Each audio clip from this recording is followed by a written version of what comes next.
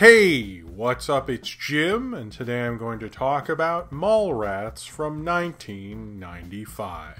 When I was a kid and you had your local video store, not a Blockbuster, like a video store that had a soul, and the video store, which was called Video Center in Towson, Maryland, or between Towson and Baltimore, and they had a thing where the parents could choose the option over whether your kids were allowed to rent R-rated movies if they were under 17. I think it was like 12 or 13, probably 13 when this came out on VHS, and this is an R-rated movie, and under those rules I guess I would not be allowed to see it, but I'm sorry if I'm selling Video Center, which is no longer open out, but I just went, you know what, I'm just gonna try it. I'm gonna take the empty box to the video store and give it to the guy and see if they let me rent it, and he did. And I remember I got the tape, and it was just the tape in a clear box, and I could see R on it. And I was like, am I going to get away with this? I paid my money. I was walking out, and he said, hey, kid. And then I just fucking ran home. He could have said, here's your change. I don't remember, because I didn't care. I was like, God. And I remember when he returned it, he did give me a look like, you got away with this, and I hope nobody complains. Basically, that is my entire nostalgia really for this movie. I did grow up with this film, and I do have a certain nostalgia for it. I tell you that story more because this movie isn't good. I don't want to make it out that I totally disregard my nostalgia, because I do have a certain nostalgia for it, but watching it now, a lot of this movie doesn't work. It's pretty clear Kevin Smith was directing a bigger budget film, and he was completely over his head. He didn't really know how to fully make a film like this, and it kind of shows more of his faults than it shows his pros as a small-time filmmaker, like Clerks did, certainly. And the critical reaction to this film is pretty accurate. I remember when I first saw this, I love this movie. I literally heard people quote it in comic book stores. I think I mentioned that in other Kevin Smith reviews. Like, I remember in a 90s comic book store, I actually heard people quote Kevin Smith's things to each other. It's like if you were to make a 90s period piece in a comic book store, it would be like a scene you'd have in one of those, but it did like totally happen. I say this because the fan base like loves this film. Certain people like watch this film as teenagers. I get it. It's sort of one of those kind of mid-90s movies that didn't really get a lot of love in theaters, like, Clueless or Empire Records or something like that. But I think those are like way better than this. The main thing with this film in comparison to Clerks, which at the time when this came out was his only other movie, is that in Clerks, you have Dante and Randall. They're stuck at the store all day. He wasn't supposed to be here today, and all the crazy shenanigans that happen in one day. Mallrats is very similar. It's a one-day movie. They go to these two guys, T.S. and Brody, go to the mall after both are dumped by their girlfriends, get into all these shenanigans with a game show that's being shot at the mall, which is actually by T.S.'s girlfriend's dad, and she was supposed to now has to be in this game show because he screwed up and told the girl who was going to be in the game show about how TV adds 10 pounds and she's insecure about her weight, and she dies doing laps, so she can't be on the game show, and they were supposed to go off to Florida, and so she's filling in to help her dad out, which, to be honest, I don't understand why they can't try to reschedule, because it sounds like the dad's in the bind, but TS isn't really understanding about that at all, and so she has to fill in for this game show. They go to the mall, they want to try to stop the game show or stop his girlfriend from being auctioned off at this like kind of dating game type show, and you run into various different characters in the mall, whether it's the fashionable male manager that Ben Affleck plays, Jay and Silent Bob, Willem, who's trying to see in one of those 3D images, whether it's Trisha, who's writing a book on human sexuality, because that's the thing you see at a mall, I guess. Even Stan Lee is there doing a signing, all the various kind of things going on that you'd usually see at the mall, and they're trying to kind of stop this game show and using Jay and Silent Bob to do so, and various other crazy situations happen, and I'm probably leaving a few characters out. But when I go into all that plot, which is very convoluted, I was thinking about, like, Kevin Smith's thing starts with Clerks, and Mallrats is sort of the real beginning of what a Kevin Smith film would be. The kind of like the color in his one, I mean, it's his first film in color, but how he used color in his films, how his films immediately, when he hits a bigger budget, are far less relatable and become more like kind of studio comedies. And I think a lot of this is because he's not a guy who like watches a lot of Godard movies or something. One of the production companies involved was called Alphaville. I'm going to say with some confidence, I don't think he's seen Alphaville or much Godard. Maybe he has, and he'll, he said it in some interview or something, but I'm just gonna, I don't think that's one of his influences, you know what I'm saying? And he's not an indie art house movie guy. He is a mainstream movie guy that happened to make, a seminal, big, independent film. And if he had been the indie movie guy, and you were going to make a film like Mallrats, two guys going to the mall after they've both been broken up with their girlfriend and kind of like chilling out and sort of trying to figure out themselves. Honestly, I could relate to that. If someone told me that was a movie that was shot in the 90s about these two guys, I would be like, sign me up. That sounds awesome. That sounds like the follow-up from the guy from Clerks. I want to see that movie. And they just hang out, and maybe they do see their girlfriends. TS sees, that Brandy, is it Brandy? Whatever. Whoever Claire Filani plays. Brody sees Renee in the mall, even dating the Ben Affleck manager guy and stuff. And they kind of like mull over and think about life. And you just kind of get a picture of that day, much like Clerks was. And you can do various like bits like in Clerks and everything like that. But he doesn't stay within that same structure. He really just wants to make kind of like a big studio kind of comedy. I mean, it was $6 million, so it wasn't like that big of a studio comedy. But it's someone who's influenced by mainstream cinema. Basically like Hollywood cinema. And I mean like the cheesier comedies that you rent and might have like a cool star charisma in them, and that's about it. And that's essentially what Mallrats sort of is. When the dating game stuff really doesn't work, I sort of don't understand why Singled Out wasn't the dating show thing and he was just doing a version of Singled Out in a mall. But I also didn't live near a mall that used to do those things where they have like a, Tiffany would play or something, I think that happened once, and I chose to hang out with my friends and not do that, so I didn't even see it. And so I can't even relate to that. I know that did happen at some malls. The idea of that is just so ridiculous and kind of hampers down this whole plot. I think there are parts of this movie that work. I think there are huge parts that don't work at all, particularly the two leads, or the two kind of the lead relationship, which you can tell this movie, even the poster knew Jason Lee and Shannon Doherty were far more charismatic, and really the movie should have been about them than it was about the Jeremy London or T.S. and Brandy, who plays Claire Filani, relationship, because God, they're like the most wet blanket kind of protagonist kind of actors. He has sort of charisma. He sort of works with Jason Lee. He's not a really great actor. He looks-wise like a lead. Charisma-wise, no. I can see why, maybe he's on a show or something I'm unaware of, but I can see why, I virtually don't hear anything about him.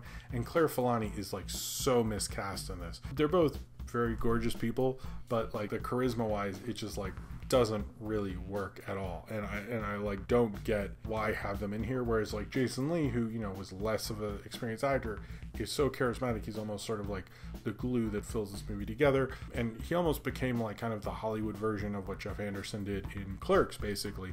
And I think he sort of saw his moment, much like Brody does in this. He sees his moment, becomes a talk show host supposedly or whatever. But in this movie, you can tell they got very lucky with Jason Lee, because I remember people talking about how cool Jason Lee was, quoting most of his lines. He was the funny character. He almost knew how to play every scene. He almost makes Jeremy London better by association. He's very giving. He wants to go back and forth with people. He just gives this film so much.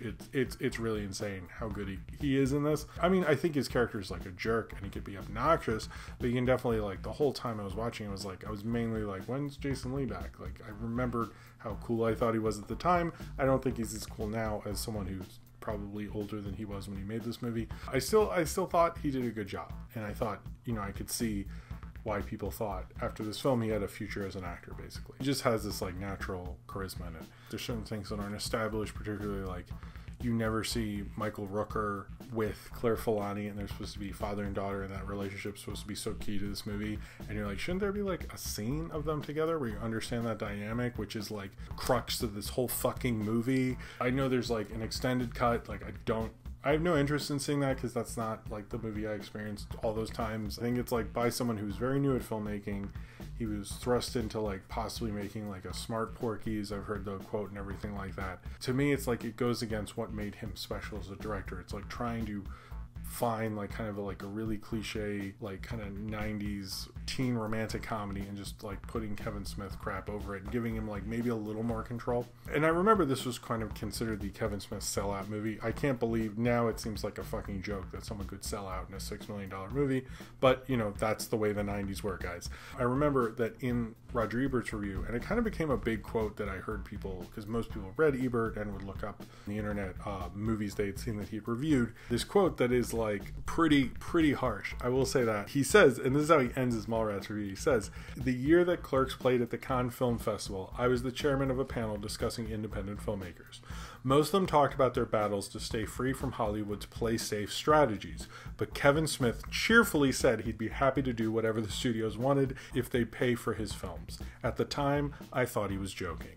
That kind of says it all. I think he kind of learned to like kind of do his own image, and regardless, like, this movie didn't open well. I think it had a bad release date. I'm never going to do a how did Mallrats bomb, but I don't think in October was the greatest release time for a film like this. I think a summer release might have been a little bit better, but obviously this got discovered on home video and on TV and all those things. The audience found it eventually, but I'd also say most of the people who wanted to see it, who were like, you know, I was 13, I couldn't see it in the theater if I wanted to. It didn't play at a ton of screens either. Gramercy was kind of a small release. In this, I think it was like within a year they screwed up the release of Mallrats and the Mystery Science Theater movie. So kudos to you, Gramercy, for shitting on my childhood. When you had all these independent film directors, most of them had the sophomore slump, things of that nature. But I think what happened with Kevin Smith is he, you know, became a bigger director. He was on a lot of critics' top 10 lists. I would say like number 10, 9 or so forth. But he still got on there for Clerks. It was a big cultural kind of thing. It wasn't a huge hit, but cinephile-wise, it went pretty far. And so he came out with this movie. I don't think he was there yet. I think, like, you know, maybe his skills were better for, you know, at least film-wise. I haven't reviewed it yet. Like, a Chasing Amy made a little more sense than doing this right off the bat. I think he was like a little too early to do kind of a bigger, even though it wasn't that much bigger, kind of a movie. And also, it's just like, he just didn't establish it well. What worked about before is he just did so little things and he got like these little pieces to work. But then, like, when he has like all these different people and pieces and everything like that, it just completely falls apart because he's just not playing in any sort of a relatable world. And I'd even say this has ties to like why Kevin Smith, I think, sort of lost his audience at a certain point, because he just isn't really concerned with relatability. He's concerned with kind of like making this film be as like sort of funny and wacky and trying to like get it to be clever or something like that. But ultimately, like, that's not what worked about him. You know, that's not like worked about Clerks. It's like an amazement.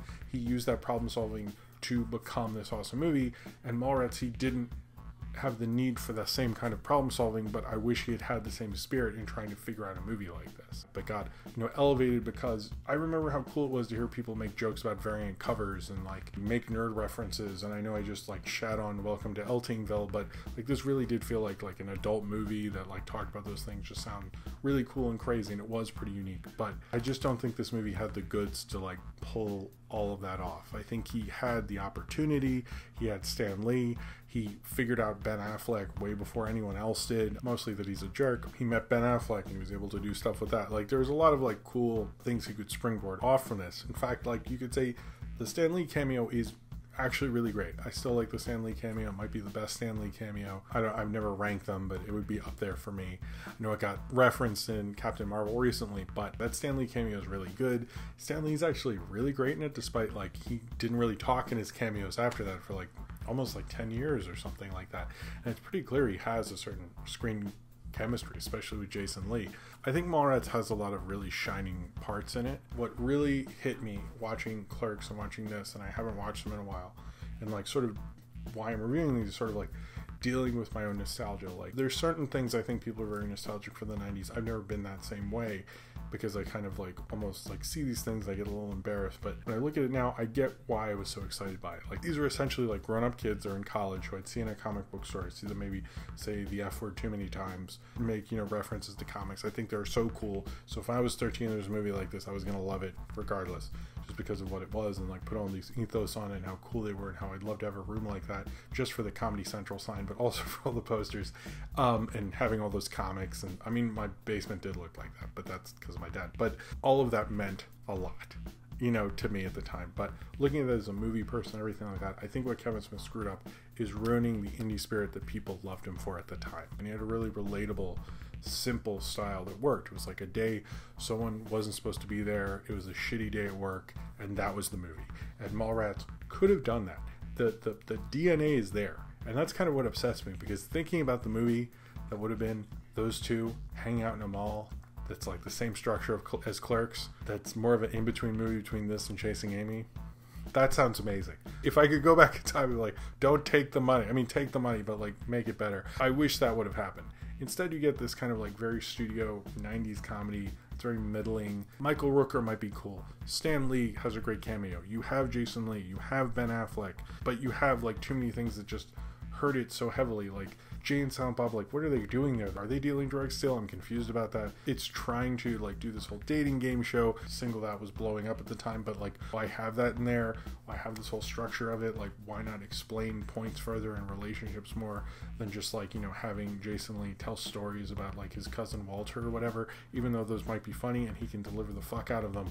But you just come to the end of these things and going like, you know what, I don't think this movie sort of works overall. I think it just kind of like limps to the finish line and has enough to get through it, especially like the end when everyone's cheering. I was like, this movie's like should be on fucking, you know, a USA TV movie or something. Like I always have felt that way about that clapping at the end, even when I sort of like was a little more, you know, apologetic and nice to this movie. I was like, that is a little cheesy. And he just like kind of like leads into like the classic kind of 80s comedy cheese and just like doesn't really escape himself. He does it in sort of a Kevin Smith way, but I don't think he really knew he was as a filmmaker and what his brand was as a filmmaker in terms of style. I think he understood it in terms of dialogue, but regardless that Clerks, like you say, it has no style, it has a certain amount of style, and Mallrats doesn't. Mallrats is just 90s movie, and I know Clerks is a 90s movie, but this just felt like a low budget studio 90s movie. And sure, it had way more nerd cred than any of those ever did,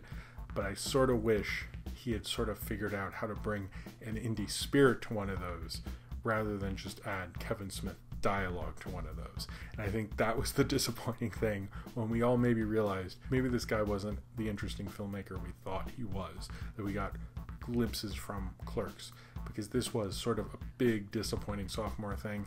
And it's also disappointing to revisit this and go, sure, Jason Lee's cool, sure you have the Stan Lee cameo, sure I even like the 90s soundtrack and stuff, but I don't really think this is a good movie.